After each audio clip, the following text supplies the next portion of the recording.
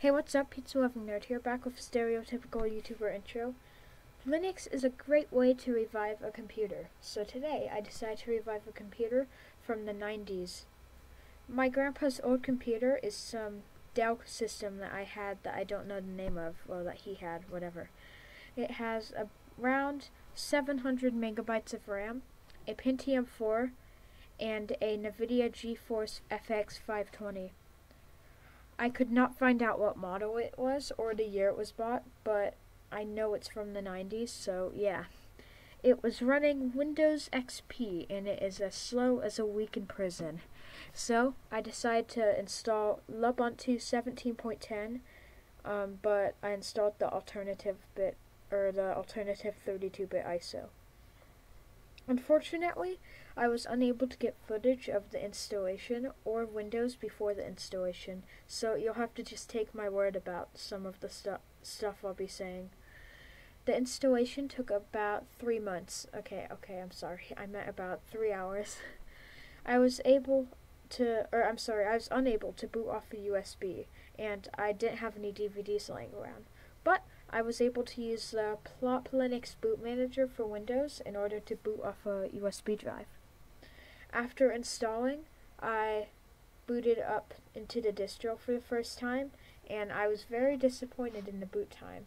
Starting from the BIOS, Windows XP took about 10 seconds to boot, but Lubuntu took about a minute. This didn't surprise me because I am running a modern operating system from 2017 on a computer more than 25 years old. After I booted into the system, however, Lubuntu was very fast. Microsoft Word would take about 2 minutes to start on Windows XP. However, Abby Word took about only 10 seconds.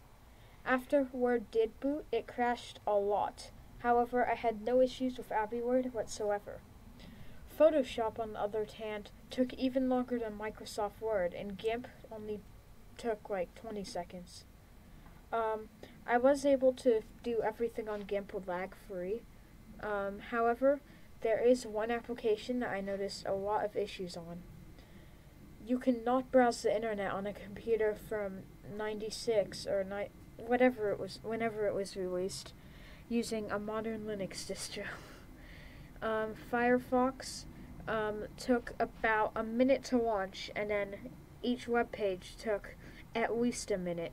Google took a minute, loading YouTube took 3 minutes, and loading a YouTube video took 3 minutes to load the basic page, and then the video loaded and it buffered a lot, and it suffered from like 5 frames per second. Having an app store to install software was something my grandpa was excited about because he isn't very good with computers.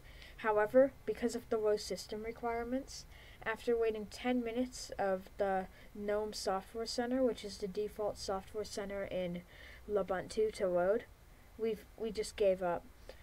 So he doesn't get to use the App Store because of this, and he now has to use the terminal, which I like the terminal, but it took me like 30 tries to get him to understand that the terminal was like a DOS window in Windows 95 and Windows 98. So, yeah. Thank you all for watching this video, and I am out.